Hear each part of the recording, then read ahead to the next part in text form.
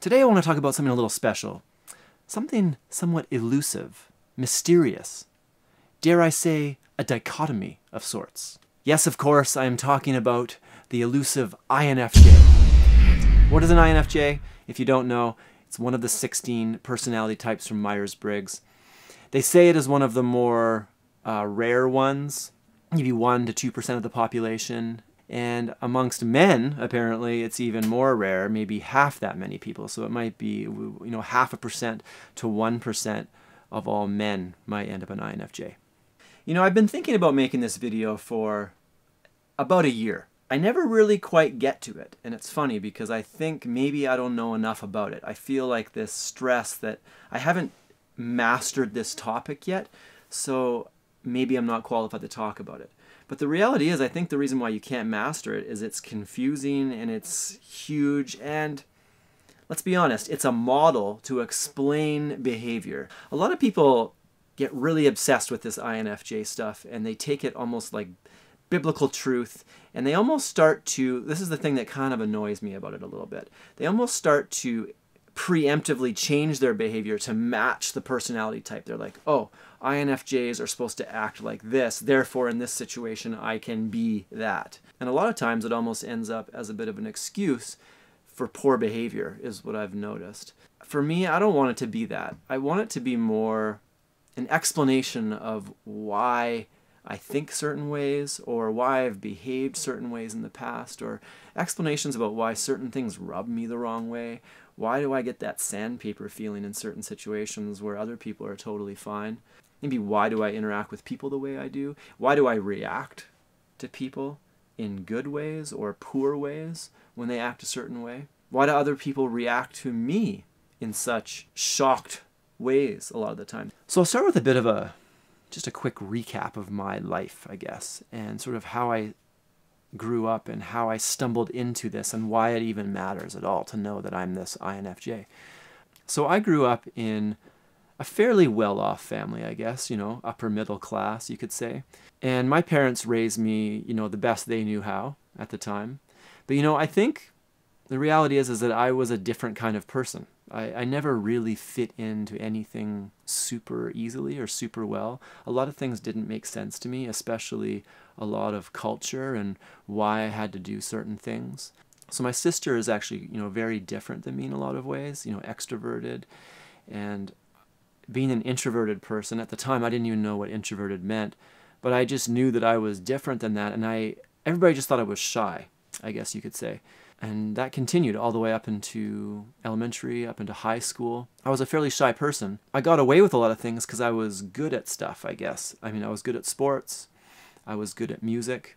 I played a lot of drums and played a lot of bands, played guitar. And I was also good at academic stuff, so I was good at school. So I kind of sort of found my places in those things. But as for relationships, I always had very few friends. And I guess it depends how you define a friend, right?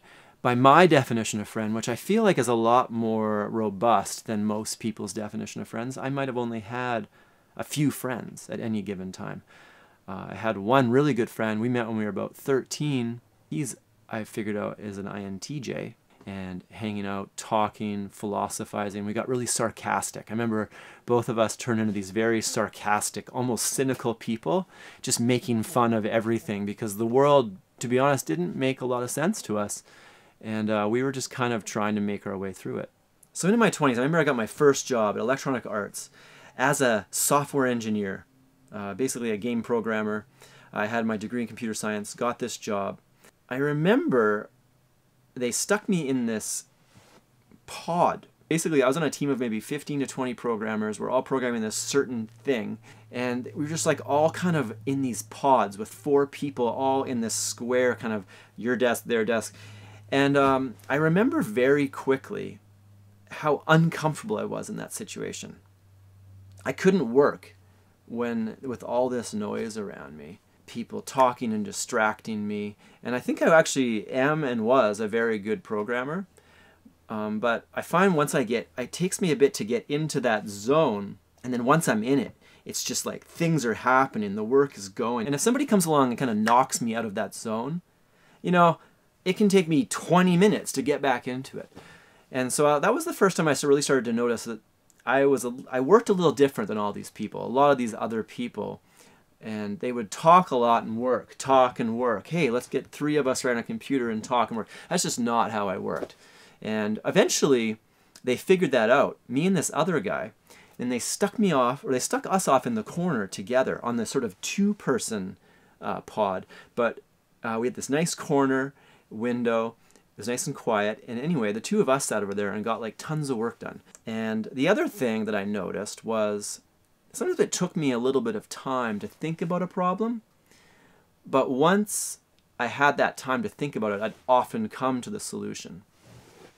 And the thing that sucked about school, I always thought, was they make you answer the question like that, and you don't have any time to sort of soak in that problem. So the thing about computer science and math, it's like these really hard problems, and it's like you're supposed to know the answer instantly. And I just never really was very good at that. I might need half an hour, go drink some water, sit on a couch. It looks like you're not working, but you're actually thinking about a problem, and then it comes to you. Or sometimes I've had problems come to me in the middle of the night.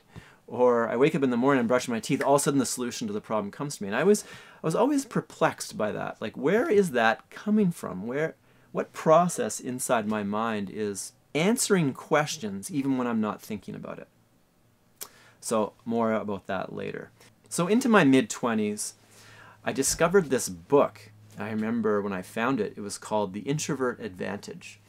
And I had never really thought about the term introvert before and what that even meant. And I thought maybe, like everybody, introverted means like shy or socially awkward. And so nobody really wanted to be an introvert. Anyway, I read the book, and it kind of just blew my mind. I was this introvert. And this makes sense. All of a sudden, my whole life made sense. It's funny. I feel really jealous of people that are growing up right now because all this information is available to you. It's like, I mean, like psychology seems more prevalent in culture right now. And, you know, young people might know they're an introvert, and they actually know, oh yeah, I need alone time. I need to work by myself. I can't just work with everybody and brainstorm constantly and work in this group really well. So I'm kind of jealous of people that know that growing up, because I think I lost a lot of confidence as I was growing up, not knowing what it meant to be introverted. Because, you know, I've learned how to appear more extroverted over time, and I've learned how to work in groups and do sales. And I own an online business now that does a lot of phone and email sales. And so I've learned how to project myself and to sell things and to sound excited and extroverted towards people. But I feel like that was a learned behavior for me. It was never something that was just innate. And so as I went on, at first I thought, oh, introvert must be super rare because I feel rare. I feel like I don't fit in very well. And I slowly started to realize that there's a lot more introverts than I thought. There's lots of other introverts around here, and all of us introverts are like kind of confused. We're trying to fit into this extroverted world. Everything is designed for extroverts. It seems like work, you know, even those, when I worked for EA, those pods with 4 people working in these things, it's just not an introvert work environment. School, same thing. A lot of times you're forced to work in groups or teams, and you know, in a real work environment, it's important to learn those things. So maybe it's good. Like when I worked at EA, you're not just one person programming a game in a basement. It's not like 1980 anymore when one person could make a game. You know, it takes a team of 50 to 100 people, a whole year of working super hard to make those games. So you got to learn to work with people, right? So it's kind of part of the process. All right, so fast forward a few more years. I was in my 30s now, maybe early 30s, maybe 30, 31, something like that. And I met this friend. It was weird because we seemed to be able to understand each other on a level that maybe most people couldn't understand. Like, she got certain things about me that maybe nobody had really got before. And I found that perplexing and a little confusing. And she's like, hey, take this personality test. I'm like, okay. So I took it. I got the INFJ. I think it was the 16 personalities one. I did it again later, still got INFJ. I did a couple other ones, sort of got INFJ in all these tests. And so it turns out she was INFJ as well. So I started learning about what does this mean. and I started going into it, and just reading the description on that 16 personalities at the very beginning, it was another one of those mind-blowing experiences. It was like, what in the world? This is describing me to such a deep, intimate level that I couldn't believe it. And so it's funny, they had an ebook that you could buy for like $30. I'm like, for sure buying that. So I bought the ebook, read the whole thing. In the ebook, I think near the end it said, who's the most likely personality to buy the ebook? And guess what? INFJ. Even after reading that, I still wanted to know more. So I just kept researching and reading. I watched YouTube videos. Eventually, I discovered this guy, C.S. Joseph. And he's kind of interesting because he was taking it a little bit deeper than just the letters. So it's like I, oh, I'm introverted instead of extroverted. N, oh, I'm intuitive instead of sensing. And I was always trying to be like, oh no, I'm not sensing, I'm intuitive. And then we got to the F and the T, and that was the thing that never quite made sense to me, because it feels like I do a lot of thinking. I definitely know that. I get into like, I overthink a lot. And that was the thing I was always a little confused about. How can I be an F if I do so much thinking?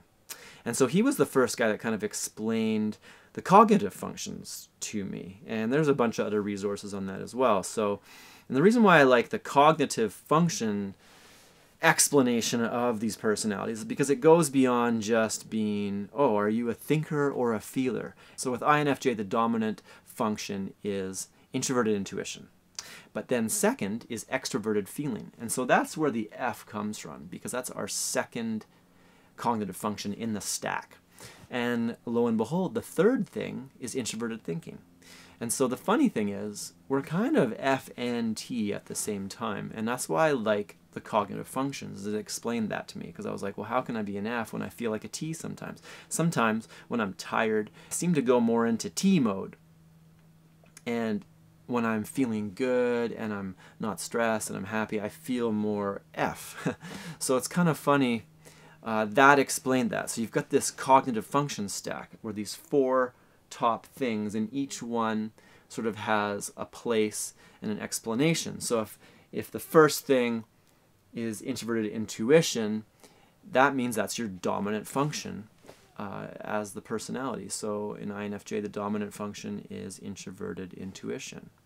All right, so let's start off with sort of my core values of how I operate. The reason why I've never quite fit in with society, with culture, with the community at large, is that basically tradition and anything where a group of people is telling you what you should do really doesn't resonate with me. I really dislike that. If somebody is telling me what to do and I don't have a choice in the matter, I can really shut off really quick. And here's the problem. It has to make sense. So if somebody's telling me what to do and it makes sense to me, then I got no problem doing that. If you're an INFJ and you're under some kind of leader, a good leader is really important. If they're doing illogical things that don't make sense, and as an INFJ, that's just not going to work. Like if people are telling you to do things just because that's what you're supposed to do, or duty-based is the worst. I don't know. I just don't operate well in that environment. It has to make sense to me before I can really get on board with it. I feel like authenticity is one of the most important things to me, and at the end of the day, you have to be yourself. You have to be true to yourself. You know, recently somebody asked me, like, what are your values? And I think what they were trying to say is they wanted me to sort of adhere to some moral code. But the reality is, what are my values? I think one of the most important things to me is authenticity. And it's not hiding things, and it's not doing things that don't make sense. It's being who you are. And sometimes that means not being very popular. And that's been a really hard thing for me as I've grown older. So, you know, when I was in high school, the problem is when you look out and you see a bunch of stuff that doesn't make sense, but you're not in a place to trust yourself, what do?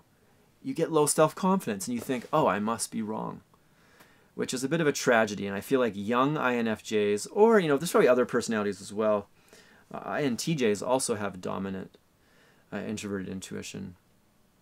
And intuition kind of gives you this feeling of the path you should follow, the thing that makes sense, the goal you should be working towards. And the problem is, if culture is telling you something that doesn't align with what you think makes sense, it can get really confusing. And so in that situation, you have this choice to trust your intuition, or you have a choice to trust other people over yourself. And I think that's what I did. Basically, high school, all the way through my 20s, I had low self-confidence because my intuition and my brain and thoughts were telling me certain things, but I couldn't quite trust it because it was so countercultural. So when I kind of found this INFJ stuff, I was like, oh, wow, this is amazing, because it kind of explains, oh yeah, we don't really like culture. We don't like people giving us should-dos. We don't really like bureaucracy and rules for the sake of rules. Just hate that. And we don't really like, hierarchies either. Like, I have an employee in my business. I feel like I don't really want to be that person that's like overlording over somebody. In a way, I'd like to work together with people and treat them as equals. I don't really like this attitude of, I'm the boss, you're the employee, do what I say. I want people to understand the reasons, because I want to know the reasons. So, I mean, there's a million things I could talk about here. I feel like I could just keep going on and on. Probably already going overboard. So let's jump into the 4 cognitive functions, because I feel like that will explain some things.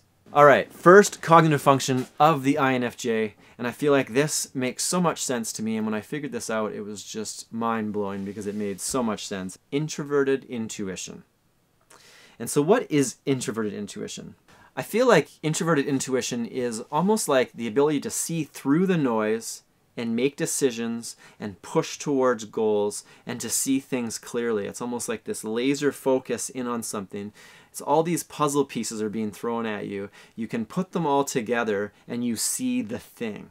And a lot of people might not see it, and they don't even know what you're talking about half the time. And I think that's part of the problem. It's like I sit there and listen, I observe, I see, I research, and then all of a sudden these things hit me. And introverted intuition is also about planning and goals. And basically, it helps. It's like, I want to do this, and you can make a plan to move forward through the noise.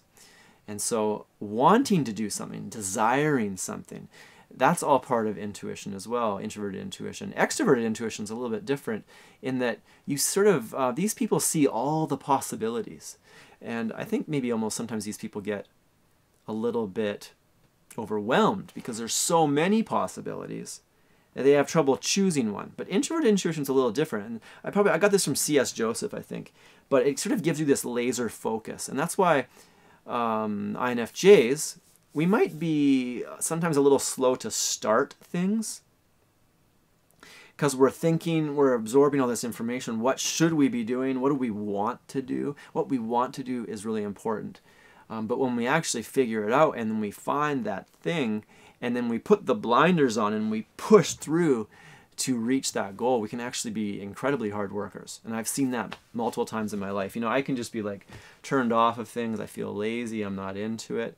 Then all of a sudden I pick up a project or I think of something or there's some catalyst to realizing I really need to do something.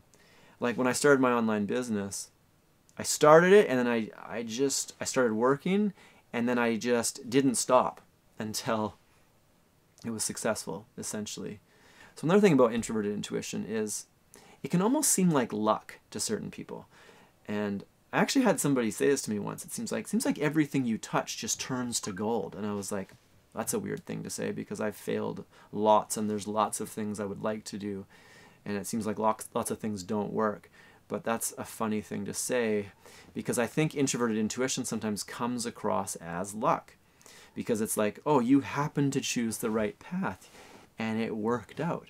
But really, I think that's what introverted intuition is about. It's about seeing the path forward and following it. And the problem is when people, like teachers or bosses or other people in authority, parents, come up and tell us that we're on the wrong path or that we shouldn't be doing that. And then they give us these reasons why that to us just are stupid or don't make sense. That creates a problem. And I think that's why sometimes introverted intuition can get us into trouble. Because the other problem with intuition is it's almost like you know what you got to do. You know why you want to. You just know you want to do this. You know this is the thing that has to happen. But you can't really explain it very well. And you sort of sound like a bit of a bumbling idiot sometimes when you try to explain your intuition. So something I heard from C.S. Joseph about the introverted intuition that made a lot of sense was the less introverted intuition you have in your personality, the more duty-based functions actually make sense. So if you're the type of person that just loves bureaucracy and everybody telling you what to do, and or religion, and it gives you this, it sort of hands you a moral code, follow this, this, and this. Don't ask us why. This is just the way it is.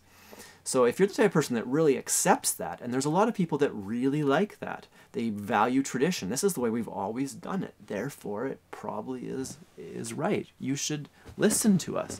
So the more introverted intuition you have, the less you care about tradition and the way things have been done for a long time. It's really hard to emphasize how much sometimes it doesn't matter. And when somebody comes at you with that, it is so frustrating. So I'll give you one example. I'm also a photographer and filmmaker, so I make documentary films. I also do a lot of photography, artistic photography, and sometimes I'll do sort of photography that kind of pushes some boundaries, especially, you know, amongst maybe my Christian friends. Maybe people aren't wearing enough clothing for these people to feel totally comfortable, and they tell me this. They're like, "You shouldn't be doing that." And then the problem is that doesn't make sense to me. A lot of the views on, you know, what is appropriate for people to do are based on these arbitrary lines in the sand that have been drawn by culture, and they're slowly pushed over time, but there's no real reason behind a lot of these things. And so I have a really hard time when people tell me that I shouldn't do something because of some cultural norm. Really, really gets to me. Okay, second cognitive function, and I feel like this is also vitally important for the INFJ, extroverted feeling. And this is just sort of a bizarre combination in a lot of ways, because we got introverted intuition. The third thing we got is introverted thinking. So we got all this introverted activity going on inside of us. And then throw some extroverted feeling into the mix. And so the extroverted feeling is really how we gather a lot of information. So the fourth function in the stack, which is actually the inferior function, is extroverted sensing. So extroverted sensing and extroverted feeling are the two ways that INFJs bring in new information. And extroverted feeling is an interesting thing because it basically means you're absorbing other people's feelings. And that's really what it is. So you walk into a room, and I've always noticed this, and I actually noticed this growing up. So my mom and sister were fairly emotional people. And I feel like when I'd walk into the house, right, it was like, well, how's everybody feeling right now? And the mood would immediately be transferred to me. So if one of my really good friends is feeling down and bad, it just sort of comes on to me, and I sort of take that on. And it's something that's always been quite confusing to me. The other thing about having strong extroverted feeling is it's almost like you have trouble knowing how you are feeling. That's how I feel. I don't know if other people feel that way. It's like, how do I feel? I'm actually not even sure, but I sure know that person feels this way and this person feels this way, and I want to help. And it sort of like creates this thing, you want to please people. And so part of the problem with INFJs is we can become people pleasers because of that. We're sitting here trying to please people to make them feel good. And why do we want to do that? Because then it makes us feel good because we're absorbing their emotions. So we can become people pleasers. And so the introverted intuition and the extroverted feeling together, you know, if you trust your intuition as an INFJ, you know, that can be your dominant function. You won't people please to the point of degrading yourself. But let's say you don't trust yourself, as I didn't, you know, high school all the way through my 20s. You don't even trust yourself now. So your introverted intuition's weak, and you're like, no, I'm not trusting that. What's the next thing? Extroverted feeling. And so you start doing all the things that people want you to do to make them feel good. So all of a sudden, you know, you're doing all this stuff to please your parents.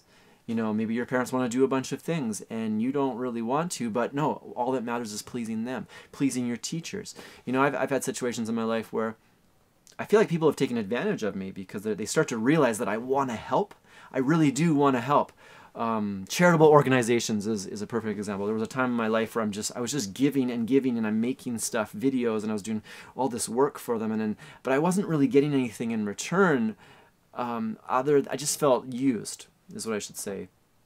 I didn't feel appreciated, and I think that's part of the thing about extroverted feeling. If you do things for people, it's almost like you require some recognition and reassurance. And so I think as INFJs, that's important to us. We need to be reassured now and then. I feel that. Maybe I shouldn't talk about INFJs in general, I talk about myself. I feel like I don't need a lot of it, but I really like to be reassured now and then, especially in my relationships. Like if somebody doesn't reassure me, things can start to go downhill. I just start to assume that they're not happy with me. And once I assume they're not happy with me, that makes me feel bad. And eventually maybe I'll just shut right down and get out of that situation. And that's kind of dangerous because, you can take a lot. You take a lot of abuse with extroverted feeling. You're helping. You want to help people. You're taking on their feelings. You're trying. And then all of a sudden you reach overload and you're like, I'm out of here. And you leave. And it's like just immediate cutoff. And they have a word for it, INFJ door slam. I don't know if the door slam has only to do with extroverted feeling, but it's probably part of it. But, when that door slam happens, you're like, I've done that to people. It's sort of like, I'm done. I got to get out of here. Like, I'm not seeing any changes out of you. There's no way this is working, and you leave. But the problem is other people see it as a very sudden thing because you're trying, you're working at it, you're investing into a person, then they just get complacent, and then all of a sudden you're just like hot to cold, and they're like, whoa, what happened? And then they're all hurt, and rightfully so. So the advantage of extroverted feeling, though, is you can end up a very caring, helpful person. And if you actually end up in a situation where you feel valued and you're contributing and you're making a difference, all of a sudden INFJs can be really fulfilled. Because I think that's really what do we want at our core? We want to feel valuable. I know I want to feel valuable. I want to feel listened to. I want to feel heard. I want to feel like I'm contributing and it's making a difference and it's helping somebody, helping people. I think it's very people-focused. You have all these grand visions. And the thing about introverted intuition is you sort of see problems and you see the way that we should all be going. And if you can actually wrangle all the people together and push them all in that direction and make a difference in people's lives, that can be quite fulfilling, I think. And I think that maybe that should be something that INFJs try to do. Otherwise, if you do things where you're not helping people, nobody's valuing, maybe even say you're damaging people, it's going to affect you and you're not going to be healthy, I think, with that extroverted feeling. It's just, it needs that external input, and it needs positive external input in the form of people's feelings. So that's extroverted feeling. Third cognitive function in the INFJ stack, and this is the child function. The third thing is always the child, is the introverted thinking. So the interesting thing about the child function is it's sort of the most pure or innocent or childlike. And so when you put introverted thinking into the child position, you end up with really innocent thinking. And what is that? That is basically logic. So introverted thinking in the child position, that's what INFJs have. It's basically pure, unfiltered logic. So that's why INFJs can come across sometimes as really deep thinkers, because we're combining the introverted intuition, we're bringing feelings in through the extroverted feeling, we're reading people, and then we're using our minds to actually filter that and think about it. And so the interesting thing about introverted thinking is it doesn't really take into consideration very much external thoughts. And what I mean by that is other people's opinions, other people's thoughts. That's the one weakness of introverted thinking, is, let's say there's a whole bunch of research that says this, this, and that. But in your mind, it just doesn't make logical sense. You'll just throw all that out and trust the logic of it. Whereas extroverted thinking, the INTJ has extroverted thinking actually. And that's basically more like rationale about the collective opinion. So like all of these experts have said this, this, and this for these reasons. And that makes sense to an extroverted thinker. They kind of put this together and they can form their thoughts around that. Whereas introverted thinking, it is a little different. It is just pure logic. And I think, computer science and programming is a very logical activity. It's just pure logic. When you're actually programming, you're just basically telling a computer what to do, and you're doing a lot of math and things that are just very sequential, and there's a lot of order to it. And I think doing all that programming really developed my introverted thinking. And so I've noticed that some INFJs are really good at their introverted thinking, but some aren't. It's almost like they don't trust their thinking, or I don't know, it hasn't been developed maybe the same way. Because the more you do something, the more it's developed. But if you're an INFJ that maybe hasn't developed their introverted thinking, I think you could really benefit from that. I'm often that person now that's just like, that doesn't make sense. Or you said this a minute ago, now you're saying this. Logic basically can pick up on contradictions. And so a minute ago you said something and now you're saying something different. And the whole picking up contradiction thing is quite frustrating for me. And it's almost ruling my life at this point. Lately, it just feels like people are saying all kinds of stuff and they're contradicting themselves. And then you ask them why this, and then they throw out defenses, and then the defenses don't really line up with the original thing. And it's just, and then you attack the defense. And anyway, it just turns into this big confusing thing. And people hate it when you point out flaws in their logic. It's this catch-22. Well, do you point it out and point out that doesn't make sense, or do you just keep it inside? And so that's part of the problem, I think, with introverted thinking, is you can end up in a kind of a bit of a lonely place, because you're just like, if you're around a bunch of people that don't value logic, you can get really frustrated really quick. And I think it really helps to be around some smart people. Actually, some of my favorite people to be around are INTJs. So my best friend from growing up, INTJ. I've noticed that a lot of my friends lately are INTJs and INFJs. It's funny, almost all of my friends are either INFJs or they're INTJs. The INTJs are interesting though, because the introverted thinking and the INTJs' extroverted thinking kind of get together to form this complete thinking package. And their extroverted thinking and your introverted thinking combine. And I find with my friend, it's like we can come up with a lot of things that we couldn't have come up with together, and it's really hard to explain that, but it feels like a completely thought out thought in the end after we sort of talk about something and work on a problem. So that's something I've always really noticed, and that's why I really like INTJs, even though I do find them a little bit dry in the feelings department sometimes, but I really enjoy the intellectual stimulation I get out of INTJs. All right, so the fourth cognitive function that INFJs have, and it's also the inferior function, is extroverted sensing. And extroverted sensing and introverted intuition kind of go together. It seems like those two are always together. But it's basically just looking around and seeing things around you, observing things. That's extroverted sensing. I think, it's a little confusing to me, to be honest, what this inferior function really means. It means like if you're really focusing and you've developed your extroverted sensing, you can be decent at it. Definitely not as good as if it was your dominant function.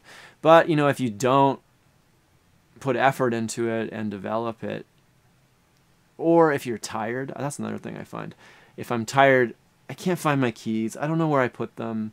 Where's my phone? I'm not sure. If I'm looking for something, I have to look in the same cupboard. I look everywhere, I don't find it. So then I look again everywhere, I don't find it. I look a third time everywhere, every cupboard, every drawer where it might be. And then all of a sudden I find it in a cupboard or a drawer that I've already looked 2 or 3 times. It's infuriating to me. It's like I can't see it. I can't see it. And I attribute that to weak extroverted sensing.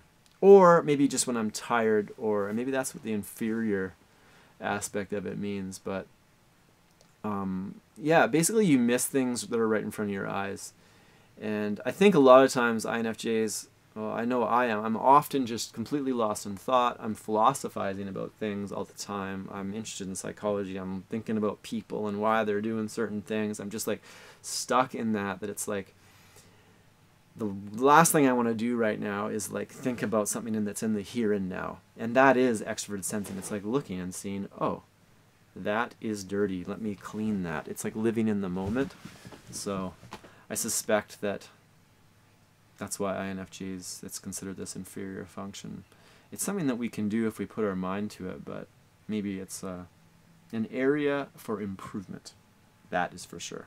I think one of the dichotomies of myself is can come across super confident,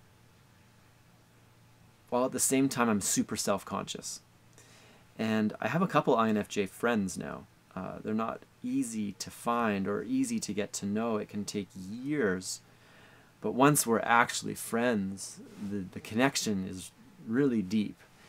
And I've noticed that when I first meet another INFJ, they can come across as a bit mysterious and almost like they're confident and they really... I'm thinking of one friend, so I do a lot of rock climbing, and when I remember the first time I saw her in the gym, she just seemed so... I was almost intimidated of her. She seemed so strong and like commanding. And the funny thing is she suffers from a lot of performance anxiety. So inside she's really self-conscious. So on the outside she has this strong demeanor, but self-conscious on the inside. It is sort of funny how that works. And that's why I think we're susceptible to shame. And I think one of the worst things that anybody can do to an INFJ is shame them. Because it's like, I feel like I respond in one of two ways to shamings.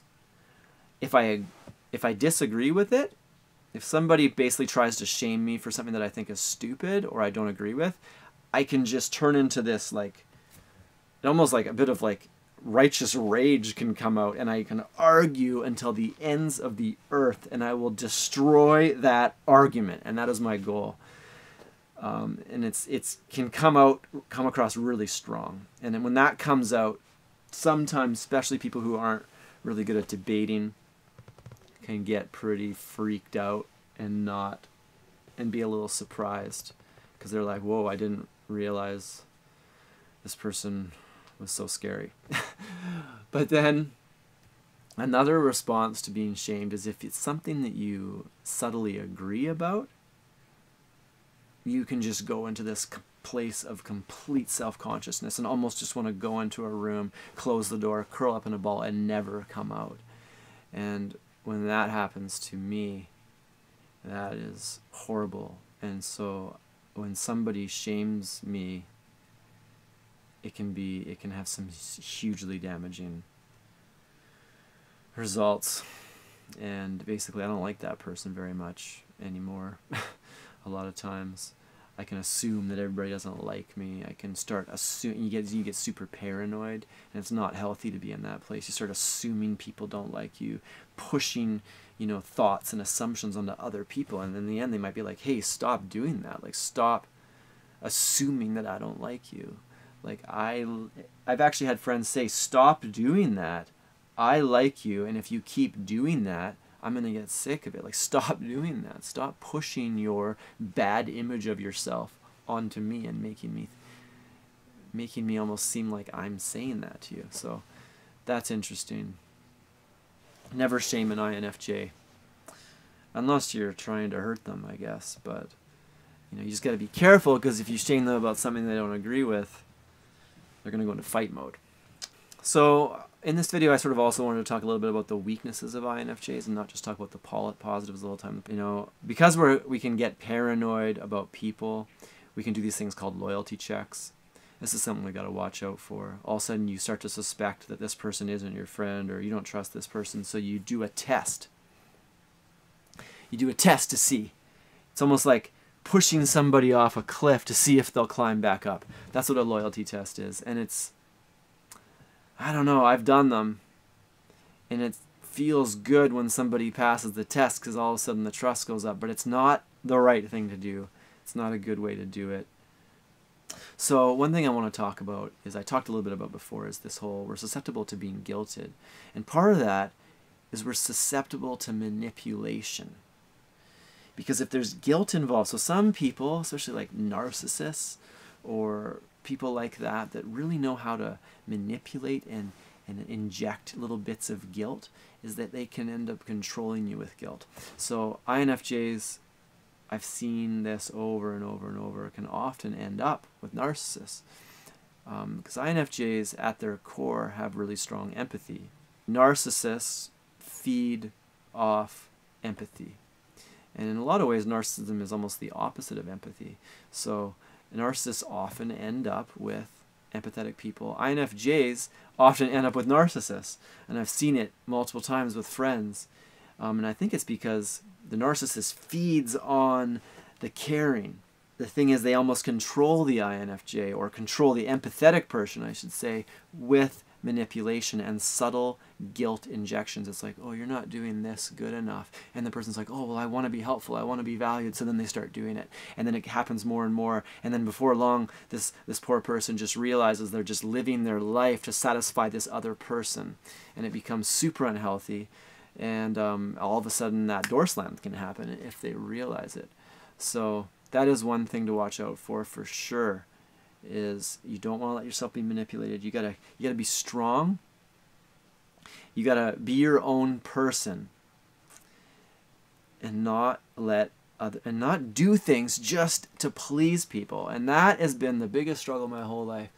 Do not do things. I will put my own work aside to do other people's work just to make them feel better. I'm like, say I got a whole bunch of work I gotta do for my own business, and then somebody's like, hey, I could really use a friend, I could really use this video. It would really help me, market my own business. Oh, I really need some help. I can't afford it. I'm really having a hard time. And you're like, yes, I want to help you. And then you put aside all your own work to now start doing their work. It's great if you have the time, or it's really good, I think, for us INFJs to donate our time now and then and to help people, but it can go too far to the point of being abused. And so oftentimes us INFJs, if you talk to any INFJ, they usually got some story about how somebody abused their time, abused their empathy, abused their willingness to help. So definitely something to watch out for. So as an INFJ, one thing I've noticed, it's important the people that I hang out with. And there's a few things that I just really need out of people, otherwise it doesn't work well. And so I need honesty. I've really noticed that I think that's the other thing, is when you have this extroverted feeling and the introverted intuition combined, you can tell when people are lying. It is super easy. So if you're an INFJ, you'll know what I'm talking about. You're just you're sitting there reading the person, and you're like, this is not adding up. Your intuition, you get this gut feeling like, this person's lying to me. I do not trust a word this person's saying. It's almost like a sixth sense when you combine that extroverted feeling with the introverted intuition. And I think that's why a lot of times INFJs end up in situations or jobs where they can read people. So, I think INFJs can be in multiple different jobs. They can be in jobs where they think a lot, and they really capitalize on that introverted thinking and the introverted intuition, and it's sort of like finding that path within all this data and all this noise, really complex systems. We can really work within that. But oftentimes, the best counselors are often INFJs, because good at reading people. So communication is also really important to me. I need deep connections to feel like I even have a relationship with somebody. A lot of people, they're like, oh, my friend so-and-so, and then they've talked 5 times. Like, that to me isn't a friend. A friend is a deep connection, somebody that I almost share emotional intimacy with. And what is emotional intimacy? It's somebody that I can tell anything to. I can tell them stuff, and I know it's a safe place. I feel understood.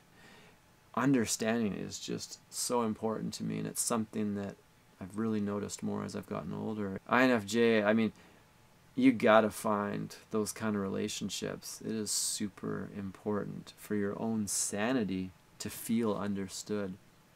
Those are the people we often end up with, and we do not feel understood. We feel like, what is wrong with this relationship? I just can't get through to this person. Why won't they want to talk to me? Why can't I I mean, and you feel like you're dying inside because it's like you can't force somebody to understand. You can't teach somebody to understand you. You can't teach somebody to want to understand, maybe. That's what I'm saying. All right. So the last thing that really matters is authenticity. Authenticity is the key for me. I need people in my life. I need it for myself. I need to be authentic.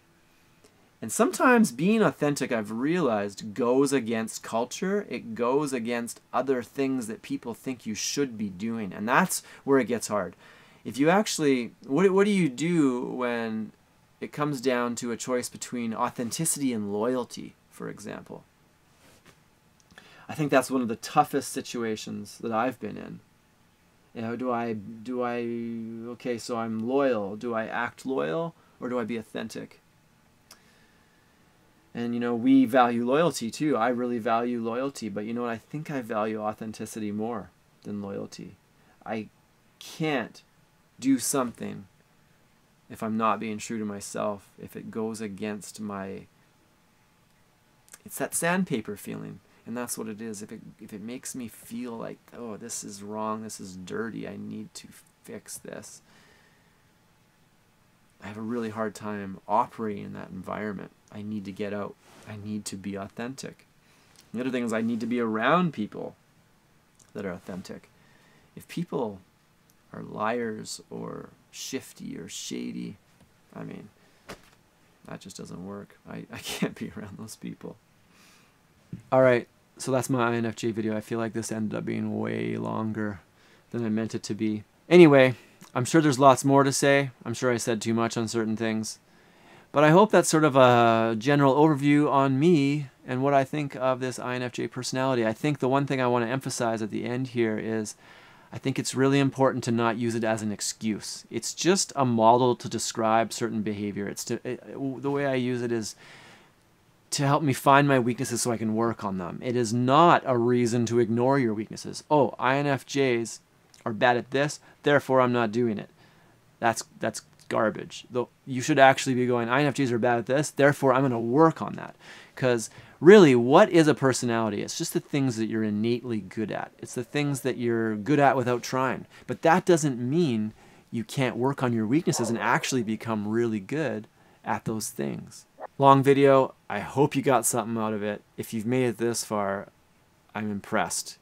You probably are an INFJ if you made it this far. Otherwise, a lot of the other types would have given up by now, I bet. Anyway, guys, have a great day. Thanks for watching. See you later.